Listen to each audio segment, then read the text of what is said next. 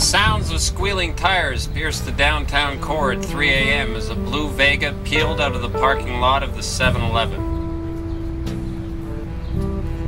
Our hero stumbled out of the doors of that fine franchise to discover that his buddies were driving away. Yeah, they were driving away and giggling. There'd be no ride home tonight. Not on this good eve. Bastards, he mumbled. And he stepped out of the doors of the 7-Eleven, and jettisoning the butt end of his pierogi up over the roof, he waited for the satisfying squish. And then he walked to the sidewalk, lit a cigarette, and burped a sickly sweet burp of 7-Eleven cola. "Thank God I'm not a diabetic!" he screamed.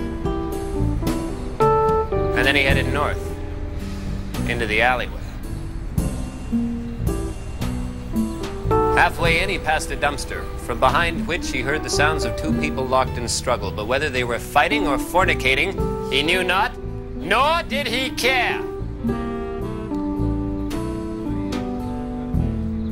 He wandered further in, past piles of desiccated garbage dating from the 1960s.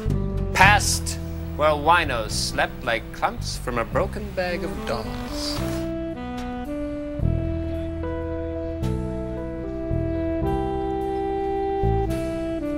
He went right to the end of that alleyway. He went right to the end, and our hero sat down on a concrete parking slab. He sat down among the muck and the filth. He sat down among the smells and the garbage. And he took out his contact lenses.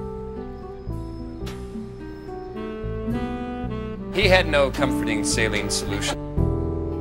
He owned no contact lens carrying case. He didn't even have any fingers. He gouged the lenses out of his eyes with his thumbs. And grabbing a handy rusty tin can, he spit in it until it was full of Mother Nature's own preservative. And he dropped the lenses in. And then, with a crack that split the night, he put on his glasses.